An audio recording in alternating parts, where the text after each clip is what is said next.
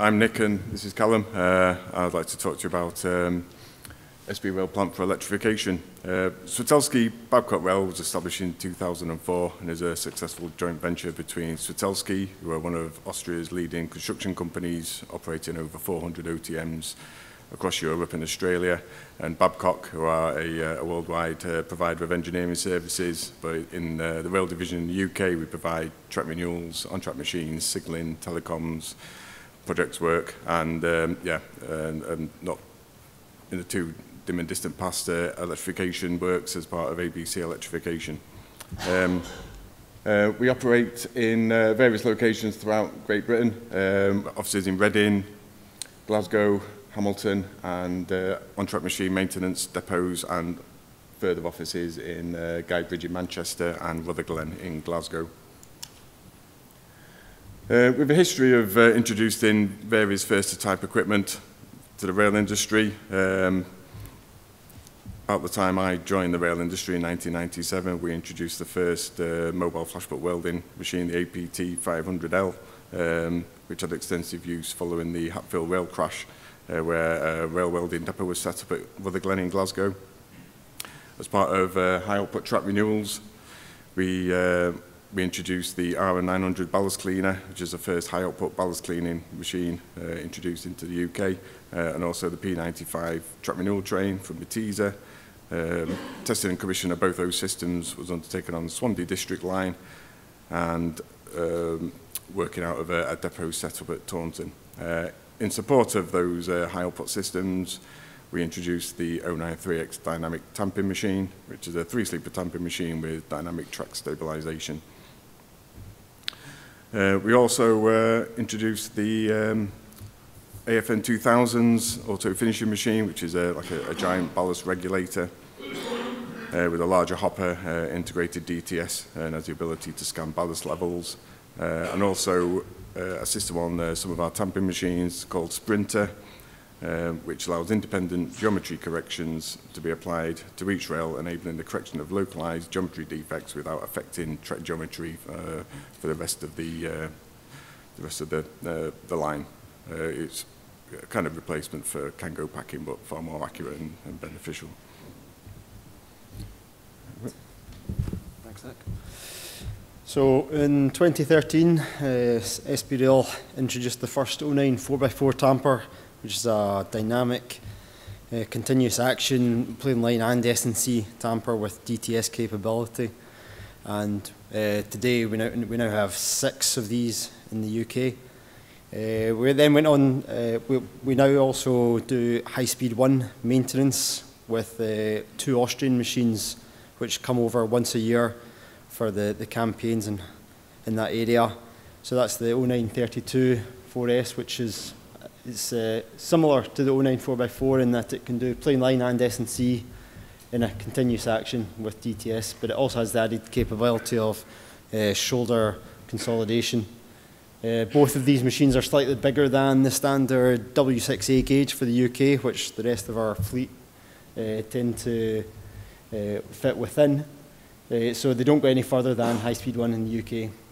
And lastly, the Kirov 250. We have 4 of these in our fleet, and this is instrumental to the electrification works that we undertake in conjunction with the rotor head for these cranes. So that's the 4 cranes. 3 are of one type, and then the most recent one introduced just a couple of years ago is slightly different in that it has an extending counterweight to reduce axle loads. So just going to play a short video to show the capabilities of these cranes, including what they can be used for electrification.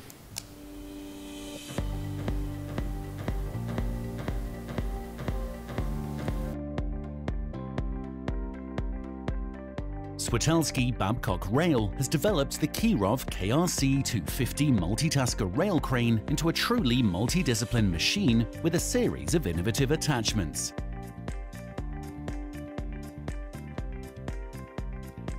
Currently, SB Rail operates 4 of these rail cranes across the United Kingdom.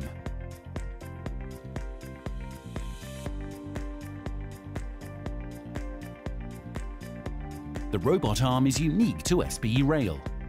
It's an ingenious device attached to the end of the crane's boom.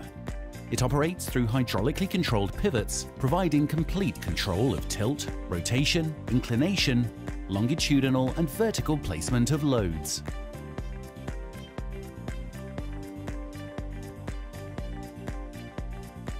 The KRC 500S, or tandem tensioning system, enhances track renewals by combining two cranes. This creates one twin-jib rail-mounted crane capable of lifting a switch and crossing panel up to 41.5 tons, whilst working with the adjacent line open. Because of the robot arm, working under minimum overhead wire height of 4.2 meters is trouble-free. The crane can lift out track panels up to 60 foot in length, either over the buffers or from the adjacent track. The operation is under the total control of the crane operator and requires no intervention during lifting and loading operations by any other site operative.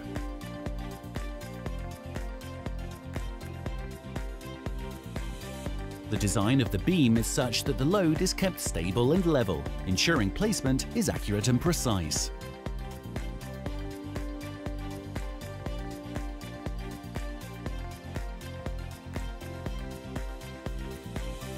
The sleeper automatic relaying beam has been specifically designed as a genuine one-man operation to pick up and lay sleepers up to 28 at a time, far exceeding any other on-track plant option available.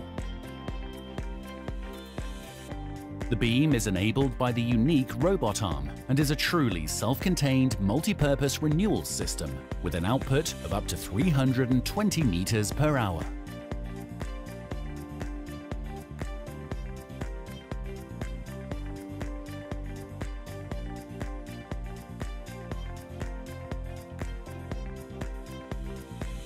Another development is the provision of high-output piling. After converting the crane, the robot arm is combined with a driving unit to form a powerful and versatile system, capable of installing up to 20 piles in a typical night shift and up to 50 piles in longer weekend possessions.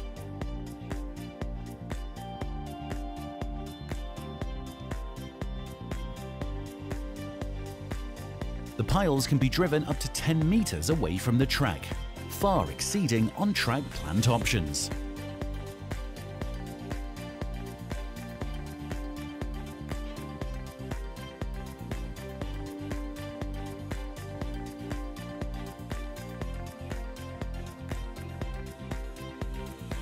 The cranes are suited to undertake a variety of structural works.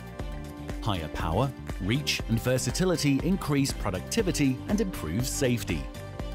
Benefits include access and planned lifts in difficult locations, truly multi-lift capabilities from gantries to signalling cabinets.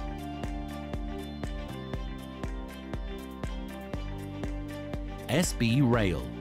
2 companies, 1 team. So as you've seen from the animation there, using the MOVAX piling unit in conjunction with the robot arm allows the Kirov cranes to select piles from specially designed racks that go with the 2 support wagons that come with it. And this can carry up to 33 piles within possessions. The system can be used ALO. The Kirov cranes have a virtual barrier which prevent it from overslewing.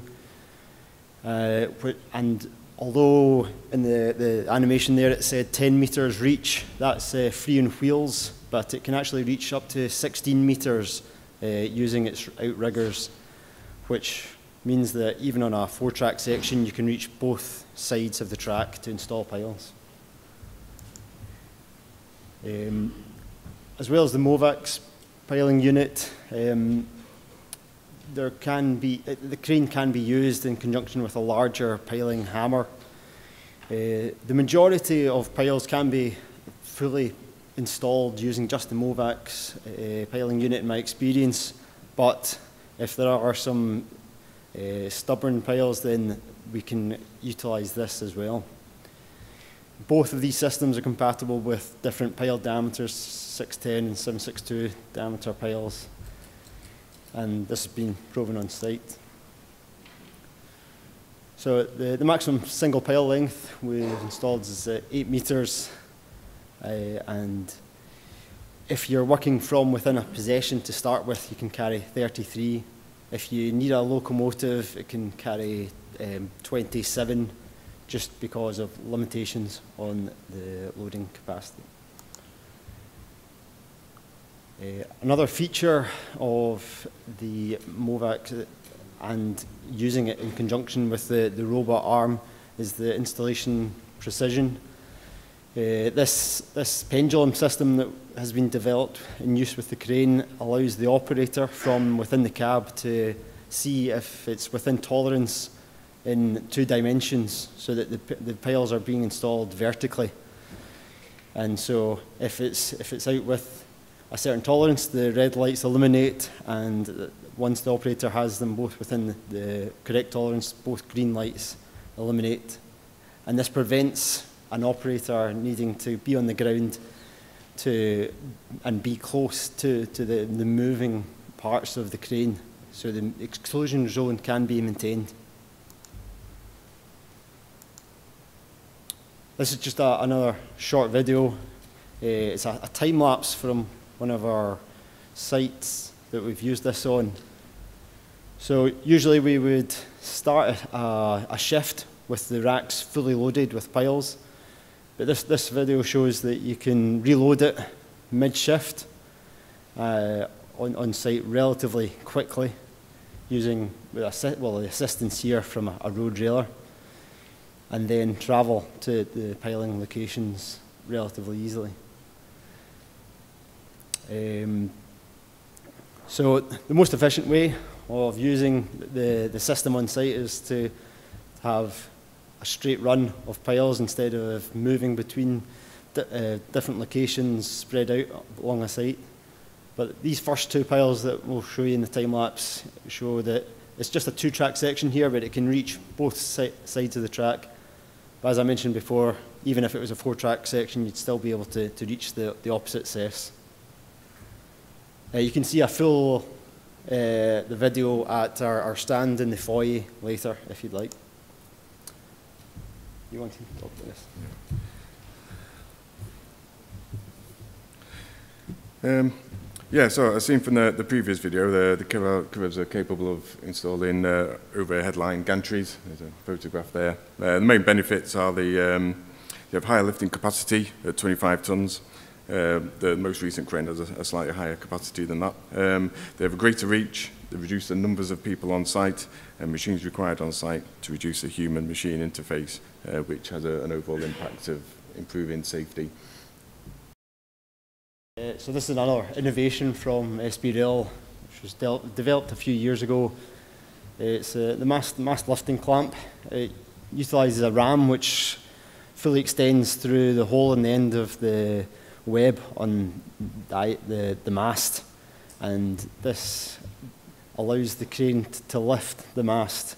It won't allow the operator to release the mast unless it detects that there's no load on the end of the jib, so it must be either lay flat on the ground or positioned vertically on top of its base.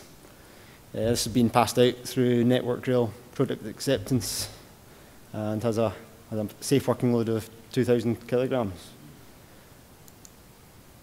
So if there's any questions, we're just going to go to Q&A, but we've also got our stand in the foyer if you have any more questions.